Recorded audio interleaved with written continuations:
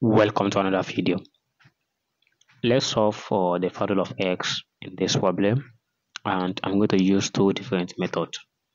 The first one is on getting to see this problem, so I'm going to introduce the ln to both sides. Then we have this equals to ln of 3, and then from this particular law of logarithm, suppose we have ln of a to the power of x. This equals to x ln a, and by applying it above, we have ln of x dot ln of x equals to ln 3. So if these two multiply each other, we have ln x all raised to power 2 equals to ln x, ln 3 rather.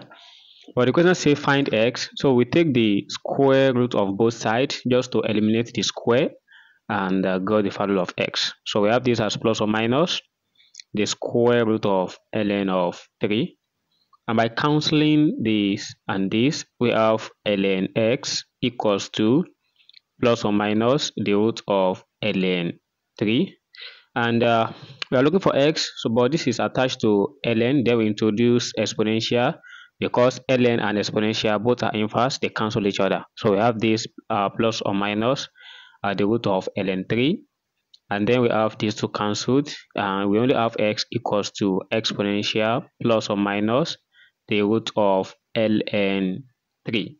Wow, and this is the answer for this, the value of x. So you can press calculator, then you get the real root. I still have another method of doing this. Given the question x to the power of ln x equals to 3, so the first thing we're going to do is, let's say I let this ln x to be any other letter. Suppose I choose y to be equals to ln x, and we know by introducing the exponential to both sides, so I want to make this x the subject, so we have exponential y. And again, let's back to the question. So we have x, which is the base, it has turned to exponential y, then y for the ln x is equivalent to y, everything equals to 3. And if you follow the rules of indices here, y will multiply y, and y multiplying y, that is y square, equals to 3. Then again, if I try to introduce ln to both sides, so we have this multiplying ln, and ln will cancel here, therefore we have y square equals to ln of 3. Then we take the square root of both sides, so just to get the value of y only, and we hereby have y equals to plus or minus ln of 3, and so we have the value of y here, which is ln x.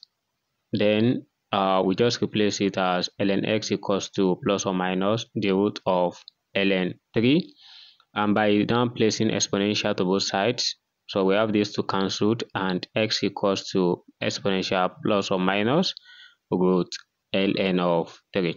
And this is the second method. So and this is how to do this.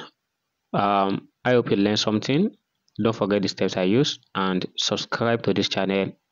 Never stop learning. Bye bye.